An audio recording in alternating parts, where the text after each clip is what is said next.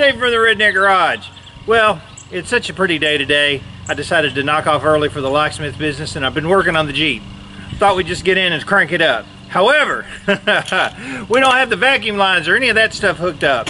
And once I got into it, I thought it'd be a really simple process of hooking up this line and that line. And then I remembered it's got this big evap contraption, abortion looking thing that sits up on the upper fender, which I just took off and threw in a wheelbarrow and had to clean it up. So I spent the last day and a half cleaning all the rust off that and all the garbage and cleaning it up.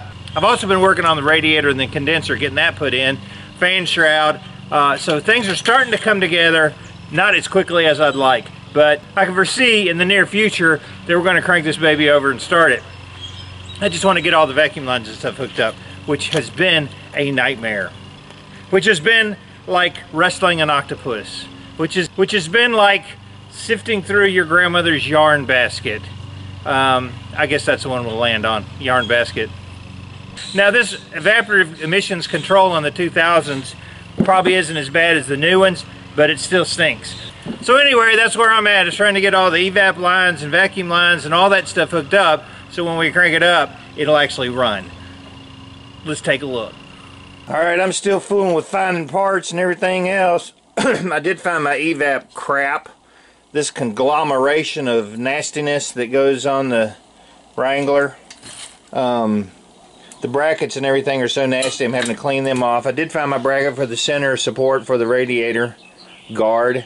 Got it de-rusted and painted, and that looks good. The bath is working well to get the rust off of the brackets, and then I can paint them and we can get them put back on. There's a lot of lines to this stupid thing. I found the evap. Found the canister and I was like, well, what am I going to do with that, man? I don't have anything to put it on. And I had to search and search and search, and I had it in my storage building, that whole other thing. So anyway, this is the charcoal canister. Somehow I made a mistake on this wiring. This actually goes over there and it has to have a T to go down.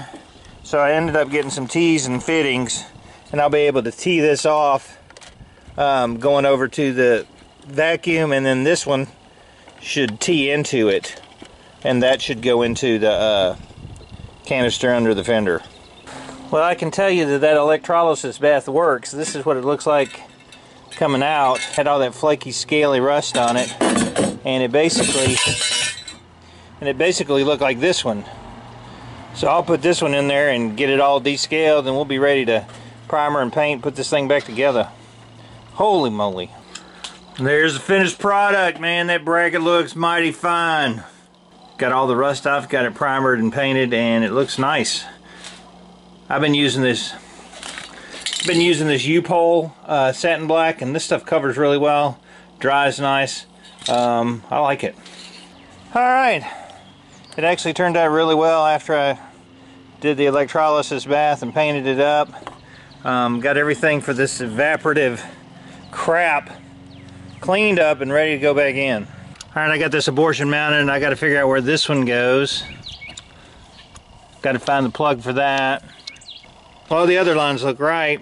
So, and here's where and that's where the gas tank hooks up, right there. So that looks good. Awesome. I got that new light on Amazon. I didn't notice it didn't have a cord, so I had to wire a cord in it, but it was like $22 for an LED light. Very light, very small. I'm really happy with that. I'll put a link down below if you're looking for one. You just got to put like an old extension cord or just wire 2 wires into it, and she's ready to go. But the cheapest one at Home Depot or Lowe's is like 50 bucks, and that one was like $22 prime shipped. So I'm happy with that. Alright, I got the fan back on, got the belt tightened up. Shroud, I repainted it. It looks really great. And it's starting to look like it's about ready to fire up. I got a couple more wires. I got to figure out what the heck they go to. I'll look at my pinout connectors and see if I can figure out maybe something on the air cleaner.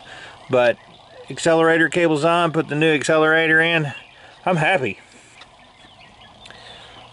I'm amazed this conglomeration of vacuum lines and brackets and everything came out looking as nice as it did, as rusty as it was. One more line here. I'm not sure where it goes.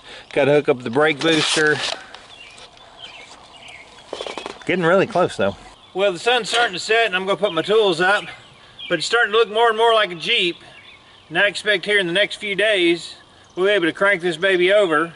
Tomorrow I'm going to pick up some antifreeze, see if we got any leaks on that. But it's looking good. So we're very close. We'll just keep on keeping on. I'm David from the Redneck Garage. Keep turning wrenches.